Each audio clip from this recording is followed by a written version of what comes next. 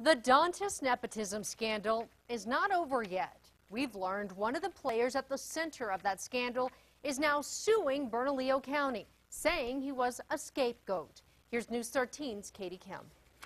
Jessica, the scandal reeked of nepotism and favoritism, and a new lawsuit now adds blackmail to that list. The county had some good old boy network problems. The 2010 scandal surrounded Jamie Dantis, who was hired at the county's detox center despite his criminal record and unqualified work history. His dad, John, the then deputy county manager, oversaw the department where Jamie worked, and Jamie caused a lot of problems on the job.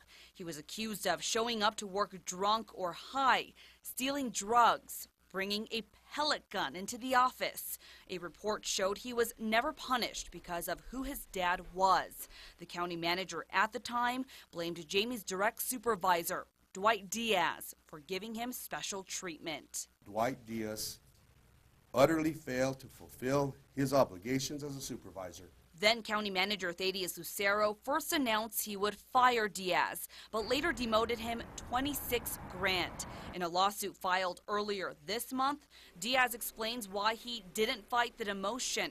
He says he was on medical leave at the height of the Dantis scandal and needed his county health plan to pay for treatment. Diaz says he didn't cover up anything.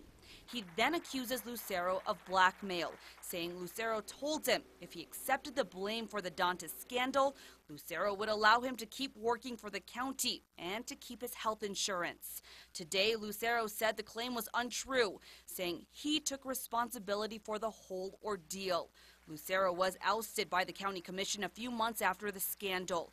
Diaz ended up resigning. So did John Dantis. And his son Jamie also quit. But County Commissioner Wayne Johnson says even though all the major players are gone, the county is still responsible to pay for what's left.